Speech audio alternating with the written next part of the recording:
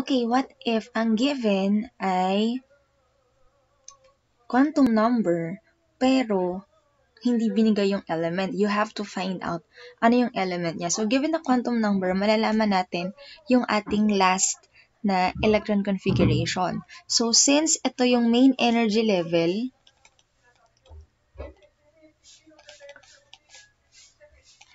ito naman is the subshell.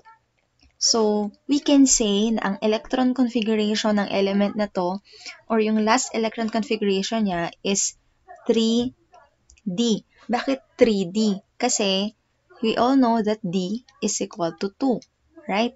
So, that will be 3D. Tapos, dito na tayo naka-base sa ating orbital diagram. So, since naka 3D na siya, that will be 5 orbitals. 1, 2, 3, 4, 5. So, drawing natin, pwede siyang, ayan, so 5 orbitals tayo. Ibig sabihin, naka-1 to, naka-positive 1 to. So, naka-positive 1 siya.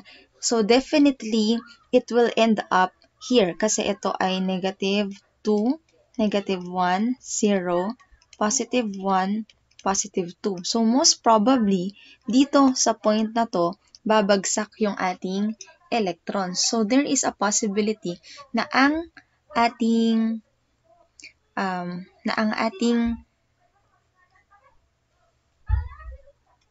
electron configuration might be 3D4 or 3D 1, 2, 3, 4, 5, 6, 7, 8, 9. 9. Bakit 3D4 or 3D9? Kasi yun yung dalawang possible na bumagsak sa point na to, sa location na to. Ngayon, tignan natin kung positive ba siya or negative. So, naka-positive siya, ibig sabihin naka-up yung spin niya. So, kung ang up spin natin ay 1, 2, 3, 4, 5, 6, 7, 8, 9, 10. Okay, so naka-up spin siya. So, what will be our electron configuration? That will be 3D4. So, ngayon, ano yung element sa periodic table na mag-end kay 3D4? So, pwede nating isulat yung electron configuration.